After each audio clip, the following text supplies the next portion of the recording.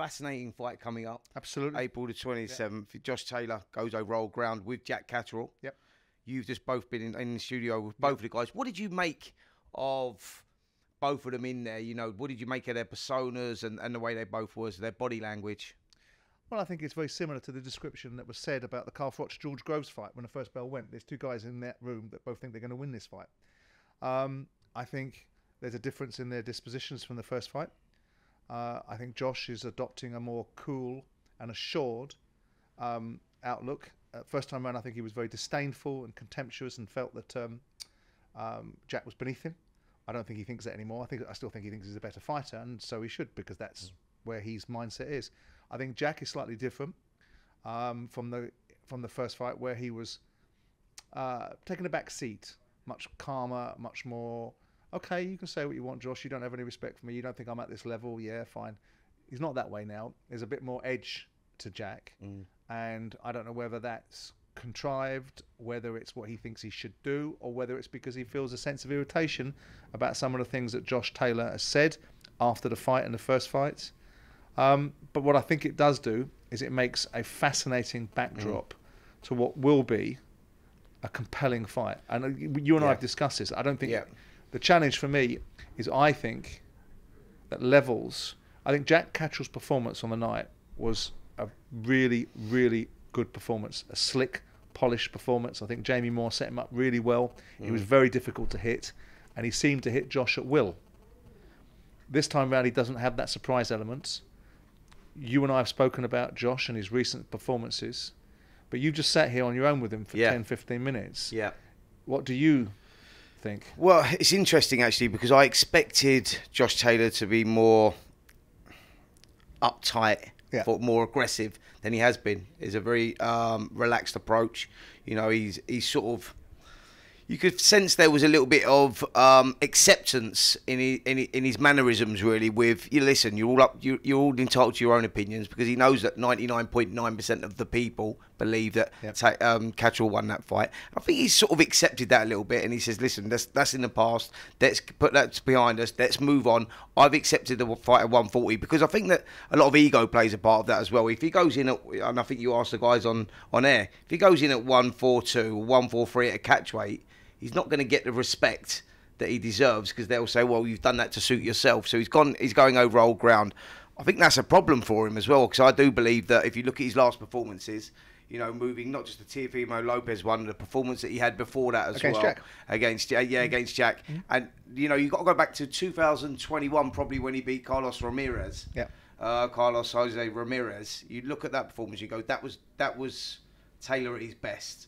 And I think that since then, that's 2021, you know, he's a 33-year-old man. And I think he may have outgrown the weight, and I think that showed in those performances.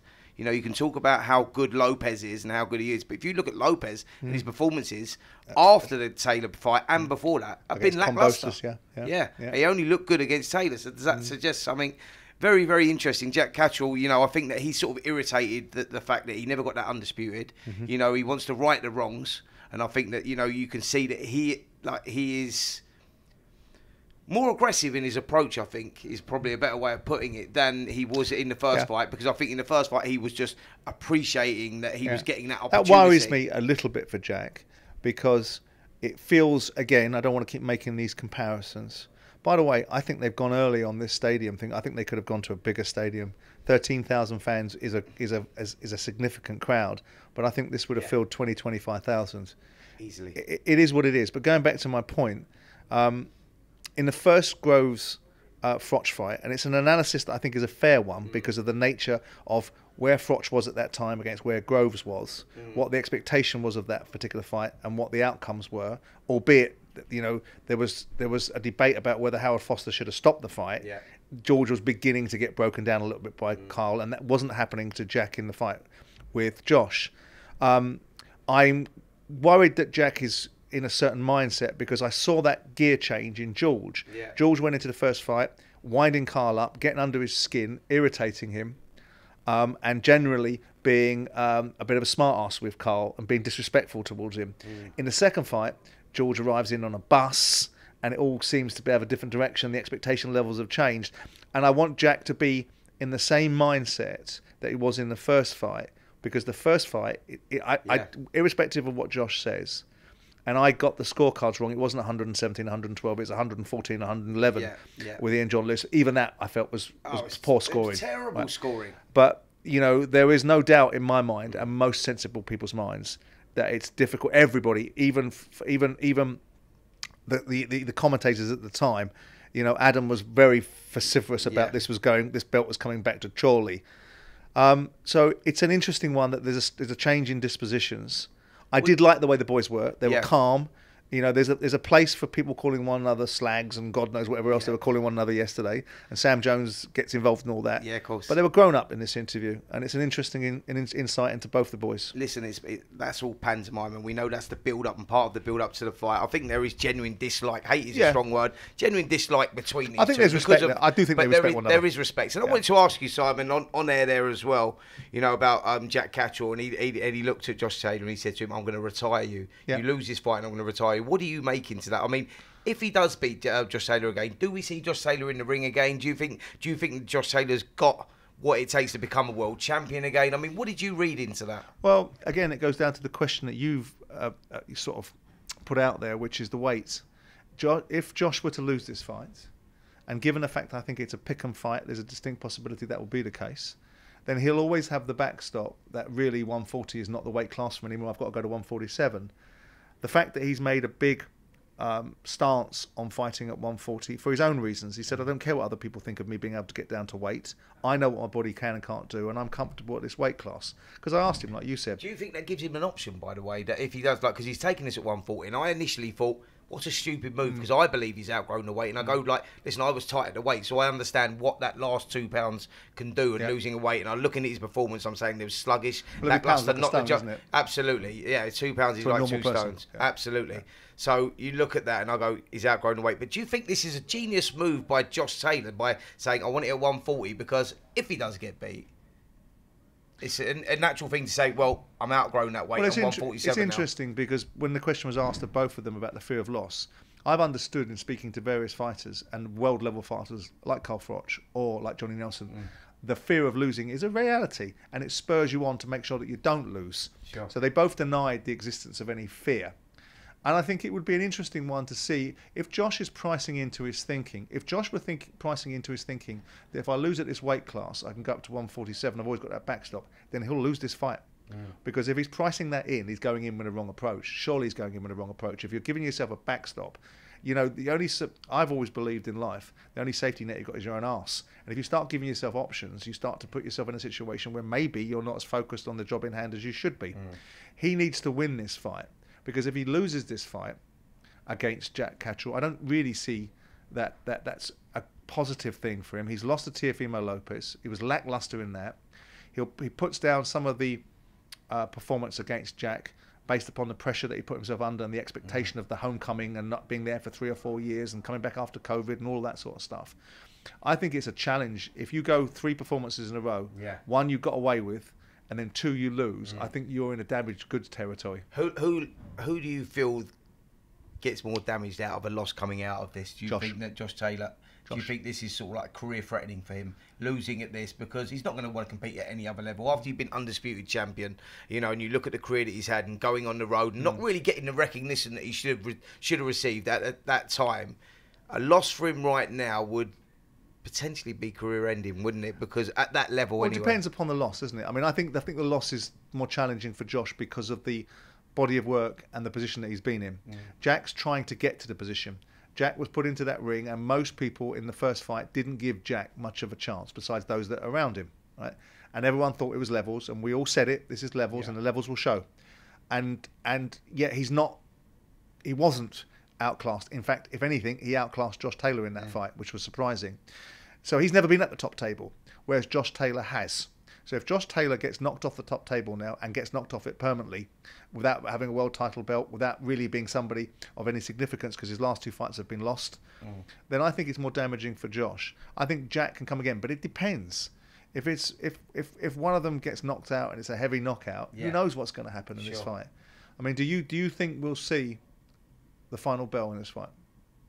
I do. I believe we see the final bell. Yep, 100%. I think we see the final bell. I was going to ask you that question, but I'll answer it and then ask you it. I think that you ask me now who wins this fight, and I go for Jack Catterall. And the reason I go for Jack Catterall is because of the reasons that we talked about this morning, and the reasons we have been talking about, that I think the weight was the major factor. We've done a show before, and I said if the fight lands at 147, I go with Taylor. If the fight lands at 140, I go with Catterall.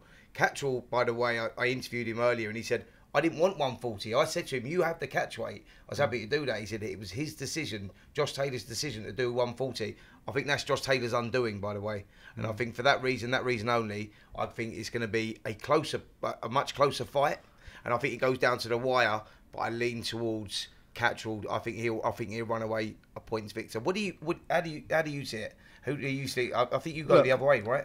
Slightly, yeah. I mean, I register the concerns and the sort of grey area of the Teofimo Lopez performance, because I would have suggested that this was a trend of, again, the Froch Groves analysis, which is basically the first fight, Froch doesn't prepare himself properly. Second fight, cleans out George. Right? And I would suggest that maybe Josh Taylor back to his level after the first fight against Catterall, but in between that, he's lost to Lopez. So it provides a conundrum for me, which is he done at this weight class? Is Josh all in on this weight class, and is he making a fool's errand by taking it at this level? I nearly got an e-cigarette out there. I'll disappear into Gareth A. Davis territory. Don't do that. No one wants to be that. But I just got a feeling that Josh might just have enough. I don't see someone getting knocked out, because I don't see Josh Taylor getting knocked out. Sure. I don't think Jack's got the power to knock him out. I know he knocked him down. Yeah. But he knocked him down in the 8th, and Josh came stronger after that. Yeah, he did. Right. He did. And Josh will bite down on the gum shield. And the one thing you cannot say about Josh Taylor, besides the fact before the Catterall fight, we're all talking about him as a pound for pound. Absolutely. Right. Is that Josh Taylor doesn't bite down on the gum shield and got the bollocks to go in deep when it gets deep. And I don't think Jack gets knocked out. So I think you're right. It's a points decision. My gut feel is Josh Taylor, but I'll be happy to be wrong, because I think both of them are at it and on it in this fight, and I think we're going to see a proper fight. That's the beauty about this fight, is I think we're all going to have an opinion, and none of us are going to know until that first bell goes. April the 27th, Leeds, the Direct Arena is when we're going to find out, and it's a fascinating fight, Simon, because like you say, it's like one of those, it's a flip of a coin, and we'll have to wait and see. And both of them, whoever wins, you're going to be happy to put your hat on them, because they both are, strong young men, capable young men that deserve the best opportunities in life. I like Jack. I like Josh.